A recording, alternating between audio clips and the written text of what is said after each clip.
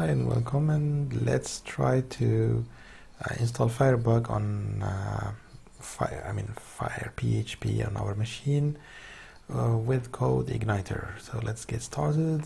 First, you go ahead, you install FireBug, and then you make sure that you go to Tools, Add-ons, and you have it in Extensions, and you should see something like that, FireBug.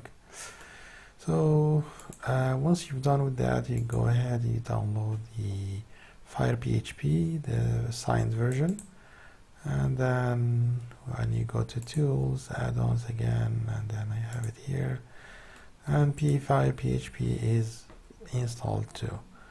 So that's out of the way. We finished with the client side. Let's go ahead and go to the server side. Now we need to download and install this library. So you go and download the zip file, and then you have it here. Yes, the FirePHP core master. And then inside you will go to lib and FirePHP core, and you have the two files. Copy those two files and go to your CodeIgniter path. So in our case, for my case, I have it in www site 3, and then application, and this is my location where I have CodeIgniter. So application, libraries,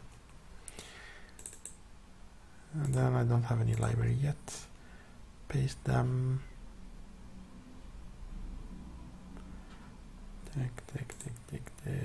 Okay, and then I have FB and FirePHP class.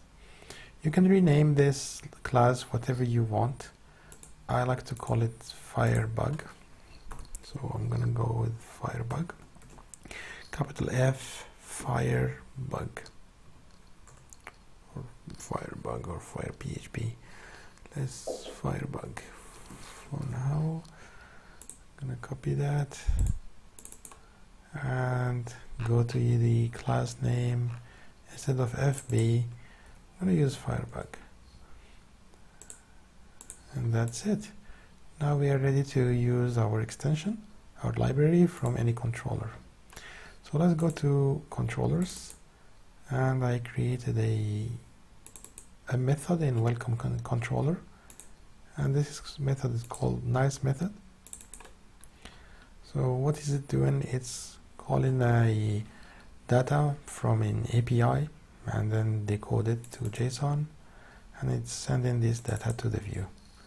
So if we call nice method, it will call the nice view, and I have the nice view. Here's the nice view. Hello. Check. Not here.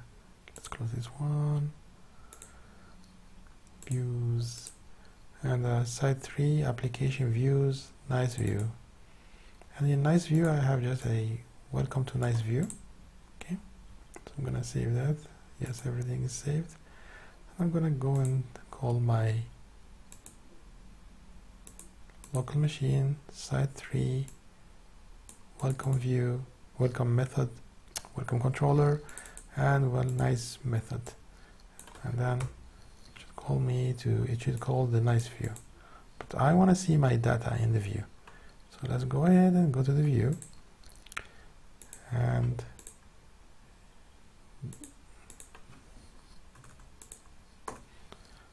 copy var dump data, and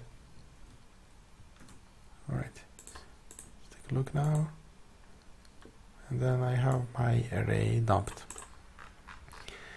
Now if you want to use the FirePHP, you can go and instead of using the pre version of dumping, we can, hold on, let me just go back to my, instead of using this pre, let me comment this, we can go ahead and create an instance of CodeIgniter controller, main controller, and then CI load library. We load the library that we just created, FireBug, and then let's try and see if we don't have an error yet. So let me just refresh.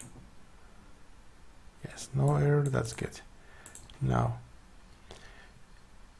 I have my data and I want to see it in FireBug. So I'm gonna CI FireBug log data and give it a name. Let's call it my data. Save that, go to the view again.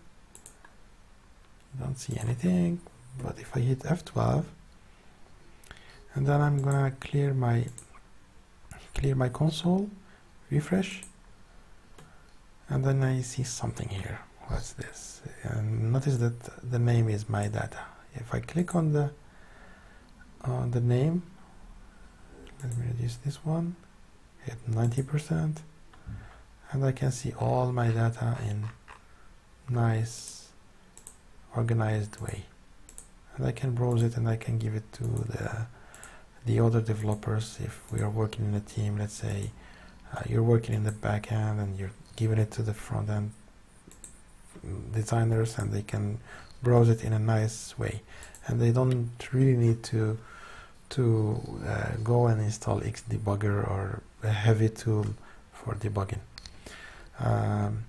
Other new other stuff too, other tips. You can notice that we used this log method. So we are using the class FireBug and we are using the log method. You can use log or you can use info, and let me comment that. Let's give it a name, my info, whatever. You can say whatever you want here. Save that, go to the front end, 12, clear my console, refresh, and this time you can see it as an info. It's not a warning, it's not a debug, it's not an error, it's an info. And if you click on all, it's gonna show you the info too. So I'm gonna go and uncomment everything. Variable warn, let's call it my warning,